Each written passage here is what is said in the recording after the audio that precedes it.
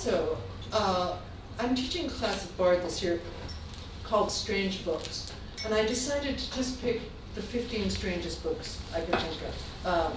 And partly as my own kind of personal protest against the professionalization of literature, because as some of you I'm sure know, there's a kind of attitude, particularly among students, which seems to me especially unfortunate, which is, it's as if literature were, you know, any other profession like orthodonture or, you know, whatever, that is, you know, you go to the right MFA program, you have the right teachers, you get published in the right journals, you find the right agent, and then you're just on your way, the way, you know, as if you were on the Harvard Law Review. Well, it's really not like that. So I decided to just pick 15 writers who either were institutionalized or should have been.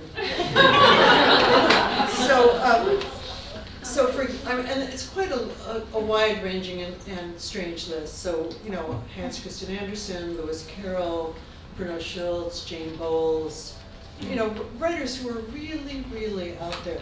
And one of the things that I find most moving about the books and the writers and my discussions with my amazing students is that I feel that we're not only in connection with the consciousness of these writers, but with the unconscious of these writers, because these particular writers really had less control on how much of their, over how much of their unconscious they just spilled onto the page. So for example, we were reading Hans Christian Andersen's story, The Snow Queen, which some of you may know, which is, you know, Andersen seems to have thought that he was writing this kind of darling, improving parable about children going through various travails and difficulties and winding up singing in the sunshine and you know, singing Christian hymns. Well, in fact, it's one of the most dark, disturbing, erotic, awful in some ways stories ever written. So, and it was purely Andersen's unconscious that created the story, and not his conscious mind, which thought it was doing something else.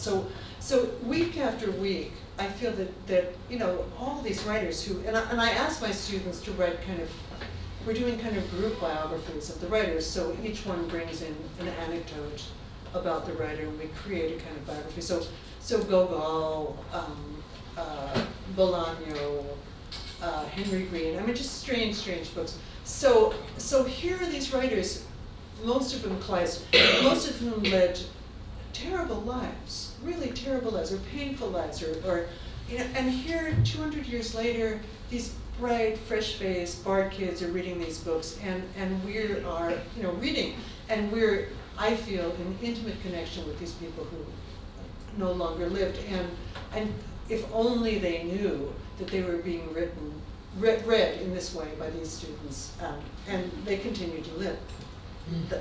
Another reason for reading is for a kind of community. I mean, not only a community of writers and readers, but a community based on fictional characters.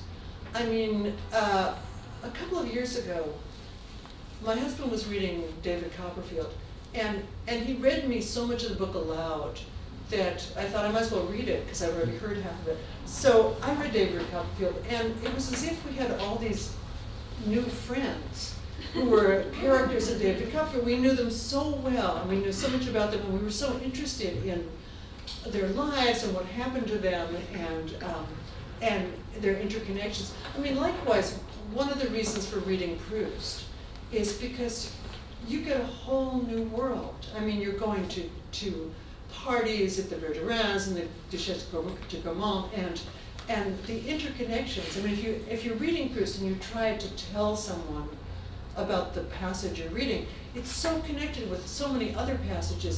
So reading gives you a whole other world, a world that someone has created, a world that someone may have experienced or not. But it's suddenly, during the time that you're reading it, it becomes your world as well. And I can't think of anything else, really, that does that for you. And also, you know, reading Remembrance of Things Past, it takes, even for a fast reader, like 4 months.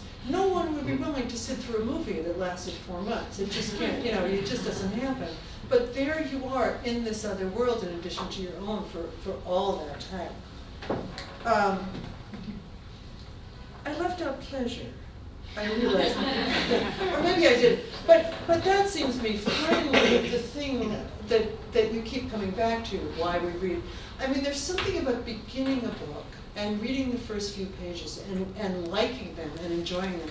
I mean, I should say, let me go on record as saying, I love the new Jonathan Franzen novel. I mean, I realize there's a lot of controversy.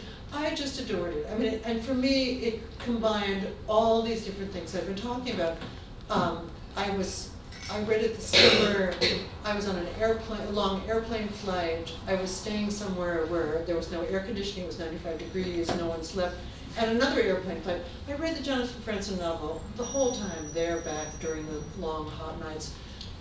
And I was taken away from where I was. I was given information about these characters' lives. I was involved in the lives of these characters. I felt I had this other community, not the most pleasant community, but nonetheless, there I was. So, and it was just pure joy. I was happy as long as I was reading the book. So pleasure, finally, is to me the most, one of the most certain, or if not the most, reasons for reading.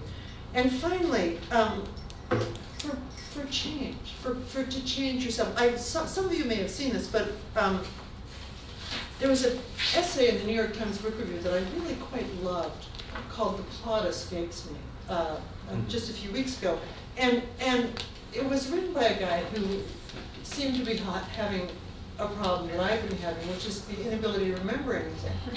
So, and he would, you read a book, and I've been complaining about the same thing, and he said, why am I bothering to read anything when I can't remember it 2 weeks later?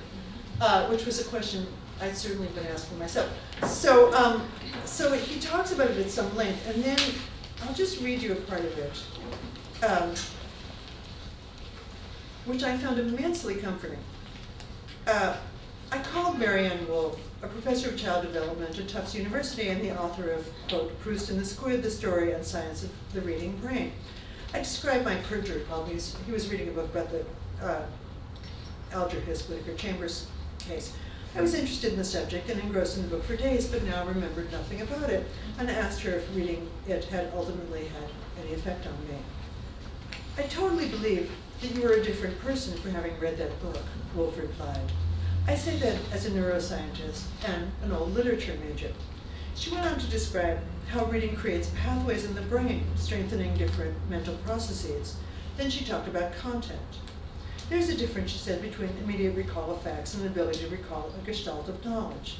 We can't retrieve the specifics, but without the phrase in William James's, there is a wraith of memory. The information you get from a book is stored in networks. We have an extraordinary capacity for storage, and much more is there than you realize. It is in some way working on you, even though you aren't thinking about it. Did this mean that it hadn't been a waste of time to read all those books, even if I seemingly couldn't remember what was in them? It's there, Wolfe said. You were the sum of it all. This was very encouraging, and it makes intuitive sense. We've been formed by an accretion of experiences, only a small number of which we can readily recall. You may remember the specifics of only a few conversations with your best friend, but you would never ask if talking to him or her was a waste of time. As for the arts, I can remember in detail only a tiny fraction of the music I've listened to, or the movies I've watched, or the paintings I've looked at, but it would be absurd to claim that experiencing those works had no influence on me. The same could be said of reading. Thank you.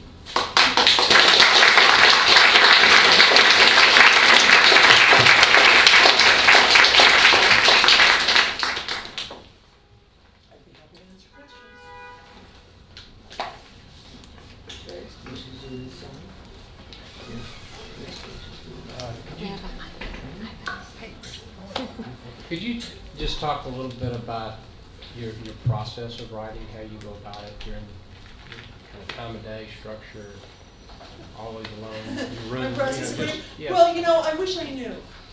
I mean, because it's different from book to book, and it's always changing. And just as soon as I think I know what I'm doing, I find out that that doesn't work anymore for something I'm doing now.